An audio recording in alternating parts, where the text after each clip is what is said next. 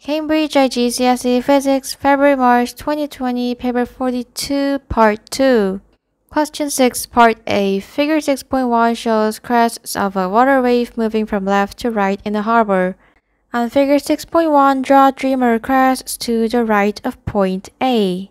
What would happen if the wave travels beyond this wall? One thing for sure, the wavelength will stay the same, and also the crests should still be parallel. However, the crests will be curved a bit at the bottom like this. State the name of the wave process that occurs as the wave passes point A. This is called a diffraction.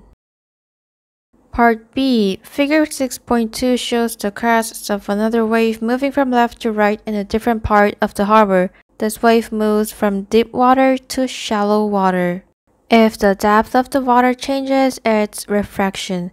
On Figure 6.2, draw an arrow to show the direction of movement of the wave after it has passed into the shallow water. The direction of movement of the wave is perpendicular to the crest of wave, like this. So again, our direction will be like this. State the name of the process that occurs as the wave passes into the shallow water. It's refraction. Complete Table 6.1 to state whether each of the properties of the wave increases, decreases, or stays the same as the wave passes into the shallow water. Well, we can always refer to this diagram. It's easy. So the wavelength, this is the wavelength. You can see that it became much smaller, so it decreases. Then the frequency remains the same. It's not affected by refraction. For speed, it decreases. Well, think about the formula. Speed equals to frequency times the wavelength. I said that the frequency remains the same and the wavelengths decrease, so obviously speed decreases as well. Question 7 Part A. Figure 7.1 shows a converging lens and the image I formed when an object is placed to the left of the lens. The principal focuses are labeled A and B, and the center of the lens is labeled Z. On Figure 7.1, draw two rays to locate the position of the object. Draw the object and label it O. First, draw a straight line that connects this part of the arrow, the center point, towards this side of the diagram. Then draw another straight line from the tip of the arrow that passes through B, the focal point, through this lens.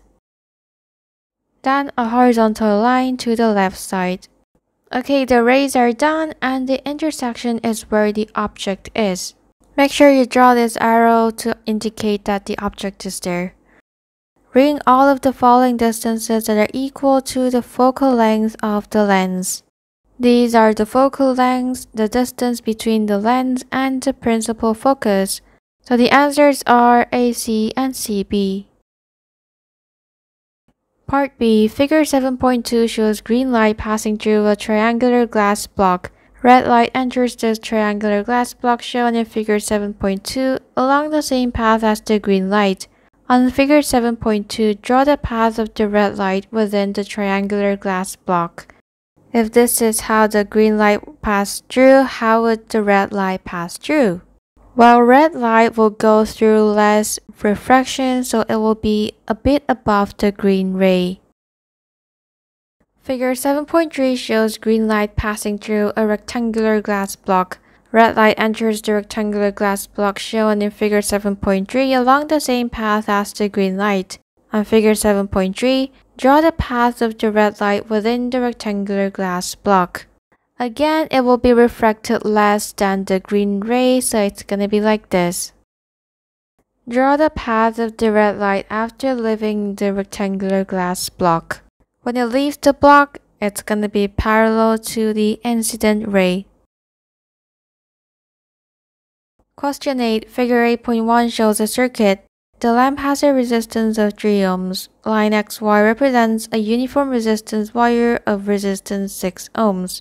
Part A. Calculate the reading on the ammeter. To find the reading on the ammeter, we'll have to use the formula V equals to IR or I equals to V over R. The voltage is 12 volts as given here, and we need to find the resistance. Well, the resistance in a series circuit, you just have to add all of them together. So the total resistance is 6 plus 2 plus 3 equals 11. Then use the formula V over R. 12 divided by 11, it's 1.1 ampere. Part B, figure 8.2 shows the circuit with a different connection to the resistance wire and an added resistor. The length XY of the whole resistance wire is 2 meters. The contact is made at Q where the distance XQ is 0.60 meters. Calculate the resistance of the circuit. Well, although not stated here, the resistance of XY was 6 ohms. So we're gonna remember that and state here that it's 6 ohms. But this time we're only using 0.6 meters of the 2 meter wire. The important point that you need to remember is that resistance of wire is proportional to the length of wire. So to calculate the resistance of XQ, we can say 6 times 0.60 over 2, which is 1.8.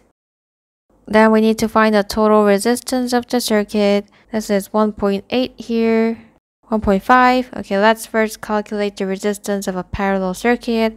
It's 1 over R equals to 1 over 1.8 plus 1 over 1.5, which is 11 over 9. So the resistance of the parallel circuit is 9 over 11. Then to find the total resistance, we have 2 and 3 here, so add 2 and 3 to 9 over 11. It's 5.8 rounded to 2 SF. You first need to find the resistance of XQ using that resistance of wire is proportional to length. Then calculate the resistance of the parallel part of the circuit and add up the series part of the circuit. Question 9, Part A. State the name of the logic gate with the symbol shown in figure 9.1. This is a NAND gate. Be careful of the small circle in front. Part B. State the name of the logic gate with the truth table shown in table 9.1. The output is exactly opposite of the input, which means it's a NOT gate. Part C. Figure 9.2 shows a digital circuit. Complete the truth table in table 9.2 for this circuit for all possible combinations of input. First, let's identify which gates are used. This is an OR gate, AND gate, and a NAND gate. Now, the inputs A and B go through the OR gate and become C. The outputs are 1, 1, 1, and 0.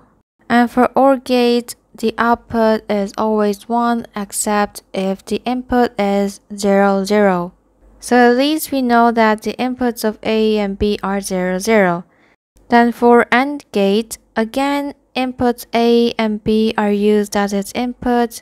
We have an output of 1 in the front row, and AND gate produces 1 if both the inputs are 1. So this is 1 and 1.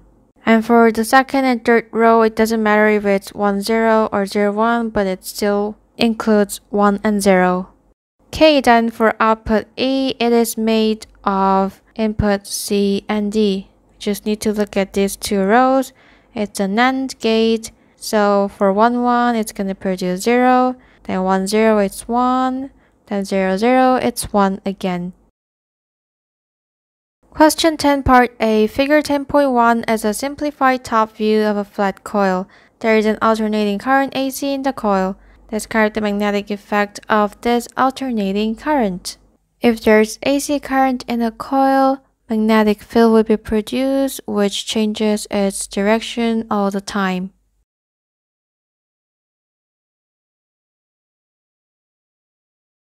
Part B. Figure 10.2 shows a pan placed above the coil. The base of the pan is made of steel. State what quantity is induced in the base of the pan. Okay, this is an induction cooker. To make this work, EMF is induced in the base of the pan. Part C. The pan contains water. State and explain the effect of the quantity induced in Part B on the temperature of the water in the pan. When EMF is induced here at the base of the pan, current will start flowing there, so thermal energy will be carried with the current to the base of the pan, and thus the temperature will be increased.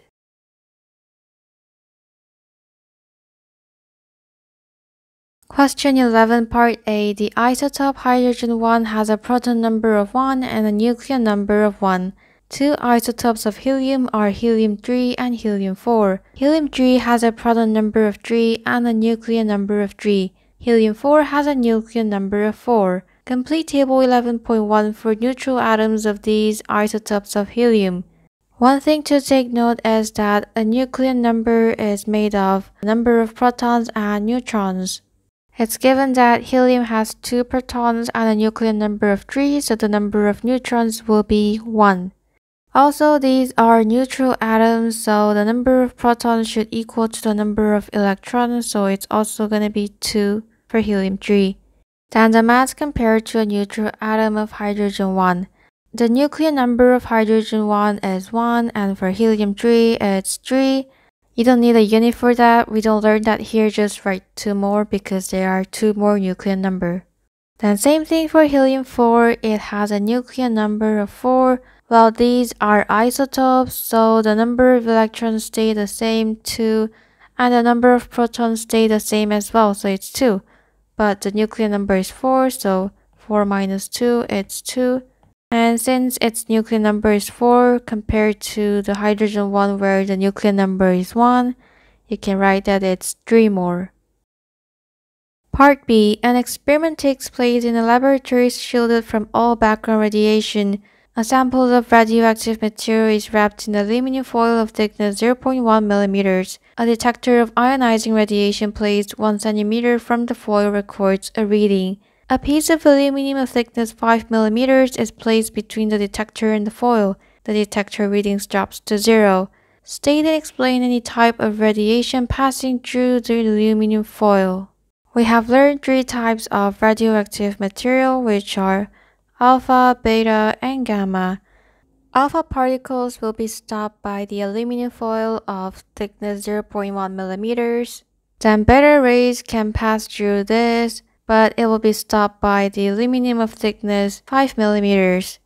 Lastly, for gamma rays, it will not be stopped by 0.1 mm and 5 mm. It can pass through all the aluminum foil.